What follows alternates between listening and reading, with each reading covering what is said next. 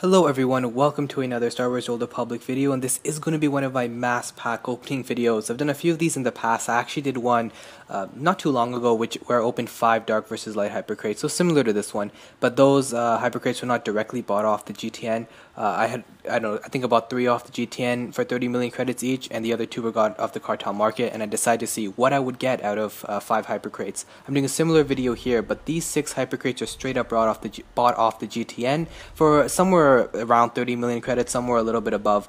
I think the highest I bought was for 34 million credits. And so for a total that was around 200 million credits that I'm kind of gambling with.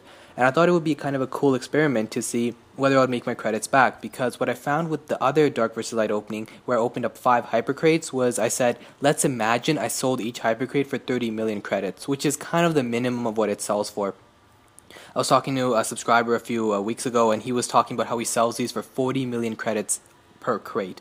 So you can see it's pretty insane what these are going for, and it's a pretty good deal to find them for 30 million credits, which is why I even bought them up in the first place and thought it would be a good idea to gamble with them. But in that other video, I actually ended up making a huge amount of credits and profit, just because when you open these things up in bulk, the chances of you getting good items obviously increases tremendously. It's a law of averages, right? If you just had one Hypercrate, if you paid 30 million credits for it, it is a real gamble, because there's no guarantee at all you'll make your credits back. And I have done some pack openings in the past. I did one with the SWTOR guy, I did one just by myself, and I did not make my credits back at all. And so it is a gamble. But when you open them up in bulk, like I'm doing now, you usually make huge amounts of credits and profit. And I'll give you the full value of what I get at the end of this video, where I do some really rough calculations. We'll talk about that closer to the end of the video. But for now, as you guys can see, I bought it up for 200 million, and we're going to open it and see what I get. And I will speed it up while I'm just getting the junk, and I'll only highlight it when I get a really good gold item. And I'm not going to talk too much about the items I'm actually getting. I'm just going to talk about Dark vs. Light packs in general. And the reason I'm even doing this video is because the Dark vs. Light event is ending. And when it ends, the Dark vs. Light packs will be taken off the Cartel market. And that will be a sad, sad day, because I think the Dark vs. Light packs are some of the best Cartel... No, scratch that. The best Cartel pack to ever be released in the game. And I'm not saying that just because I've opened them and gotten a bunch of crazy stuff, because as some of you guys might know, if you've been staying tuned to my channel for a very long time, I have opened these packs and gotten absolute crap. I have opened a Hypercrate and gotten like 1 gold item, and I've had some really, really terrible luck, and people have expressed their condolences in my comments. That's the extent to which it went to, because it was just such terrible luck. But I've also had some great luck. But the reason I think these are some of the, as I was saying, this is the best Cartel pack, and I'm really adamant in saying that, is just by virtue of what it contains. This pack has the best junk to good item ratio, and what I mean by that is there's tons of junk in this pack. Of course, there's going to be really bad crystals and really bad mounts and really bad weapons that sell for like 10,000 credits on the GTN.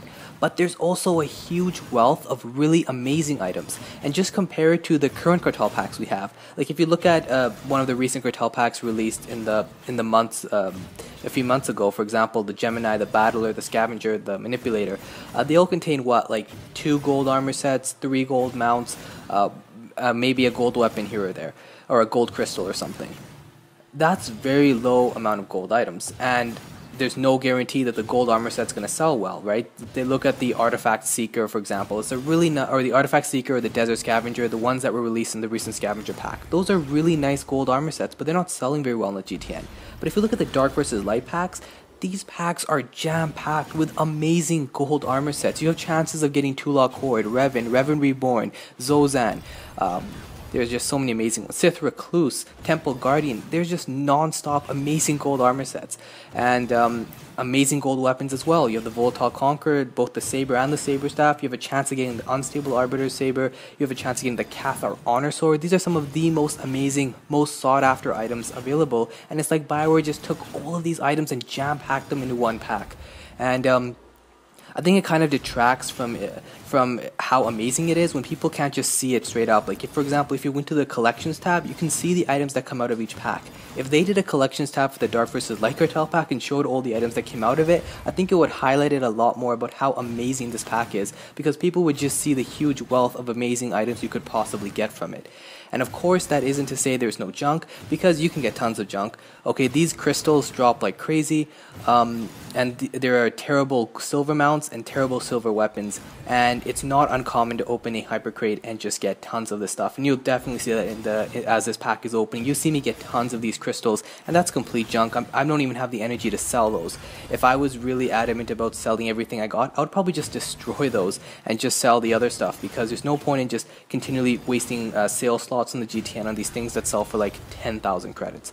But that's aside from the point. The other thing I want to talk about is the silver items. It's not just to say the gold items are amazing, but some of the silver items in this pack are absolutely amazing as well. It's as if BioWare just said, let's take the most amazing silver armor sets we've ever came up with. Amazing armor sets like Reaver Set, Frieden Nad, Remulus Drapa, all these iconic SWTOR characters and their armor sets, and let's throw it all in the same pack. And these items, they've dropped recently in price because the Dark vs. Light packs, obviously flooded the GTN. But they still sell for a huge amount of credits. You can still get anywhere from 300,000 to 1 million credits for selling these armor pieces. And they're silver rarity, meaning they are very common drops. And the Reverse Lower, for example, sells on the Harbinger for like 2.9 million credits. So you can see that you can make a huge profit off just the silver stuff, which is, to say, so-called junk, because it's very common. However, the point is it sells for a huge amount of credits, and the reason they sell is because they're iconic SWTOR characters. Who doesn't want to look like Darth Maul? Who doesn't want Krea's armor set, or Remulus Drapa, or Frieden Nad? They're all really cool Sith lords and stuff, and people do want their armor sets.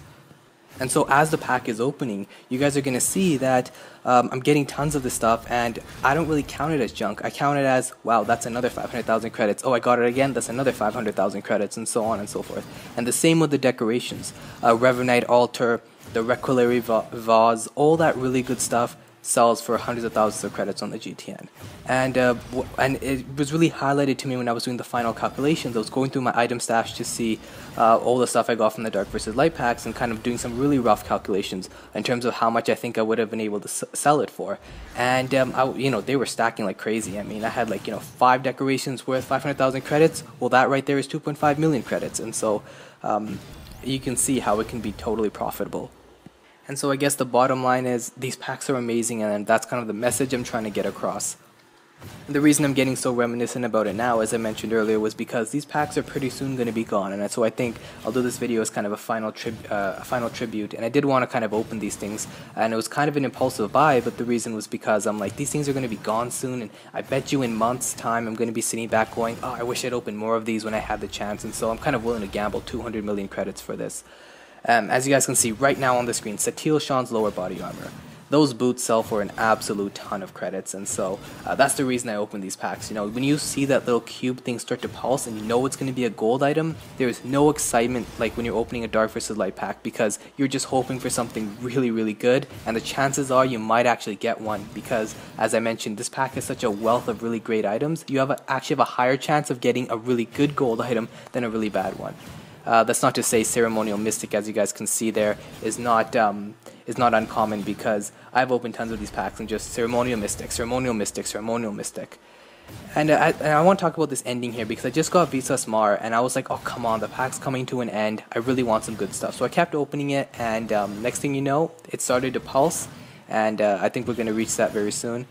And I started getting really excited because it started to pulse. I'm like, please be something good. This is the last few packs. And I got Tulak Horde lower, and I was like, yes, that's awesome. Anything with the Tulak Horde name is awesome. So I opened another one, and it started to pulse again. I'm like, it's going to be gold. And then it was Ceremonial Mystic. And I was really disappointed. But then the final pack, Sith Recluse Upper. So that just took me through a roller coaster of emotions. I got happy I got Tulak Horde. Then I was sad that the next one was Ceremonial Mystic. But the final pack was yet another gold item, and it turned out to be the Sith Recluse upper body armor, which is probably the single best thing you can get from this pack, because that sells for a ton no matter what server you're on.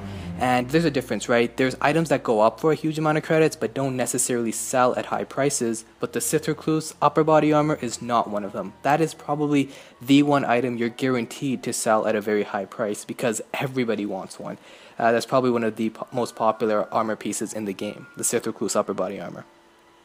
And it only took 6 Hypercrates, but it was the last pack. It was from the last pack, so that was really lucky. Anyways, I do hope you guys enjoyed this video. It was just me rambling on about Dark vs. Light packs, but I actually really wanted to do this because this era is coming to an end, and I know for a fact that I'm going to be thinking in the future, I'm going to be like, oh, I wish I'd opened more. So now I've opened them, and I can't say that I didn't get lucky. I definitely got really lucky with this pack opening. Alright, I totally forgot, but I'm going to do it right now. What is the final count of terms of how many credits I made? So I spent 200 million credits, or something around that, buying these packs. Now, from my rough calculations, and I'm undershooting it like crazy, I estimate that just from selling the items on the GTN, I would make a minimum of 235,165,000 credits. So right off the bat, if you minus the 200 million it took to buy these packs, that's a profit of 35,165,000 credits. However, add in the grand chance cubes, which is, how many grand chances am I getting out of this? So that's 6 Hypercrates, 6 times 30, that's 180 grand chance cubes. And so if I sell each grand chance cube for around 350,000 credits, then that pulls my net profit up to 298,165,000. So that's my net revenue, you could say. If I minus the 200 million it took to buy the Hypercrates, that's a total profit of 98,165,000 credits. And keep in mind, guys, this is an absolute bare minimum, not a maximum, a minimum. For example, with my 2-law cord supplementary, I estimated that to be valued at around 10 million credits. The Sith Recluse Upper I only estimated to be valued at 25 million credits. So you guys can see that I'm undershooting it like crazy, and I just did that for the sake of not overestimating the value. I'd rather undershoot than overestimate. And so that's why I say an absolute minimum of this. I probably, if I actually had the energy to go sell all this stuff on the GTN, I am going to, I would probably make much more than this. The final thing I'll end this with is you guys can get a little bit excited too, because I'm going to give this all away probably. I've probably hinted at this many times in previous videos, but I can say this for certainty now. I am planning to do some huge giveaways when Kotet hits. And a lot of the pack openings I've done, like huge pack openings like this and other pack openings on my channel, I just keep those items in my cargo bay, or as you guys could see in this video, my item stash was completely full because I just kind of leave them there.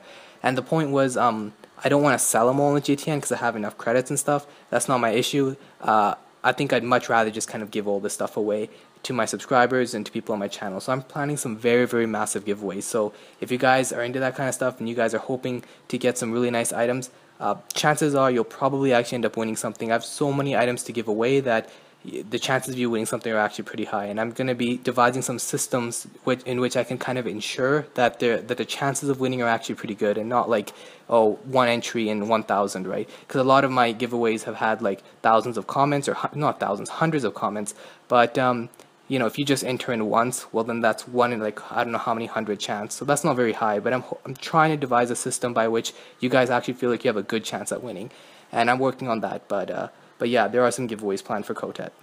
Anyways, hope you guys enjoyed this video. I'll see you in the next one.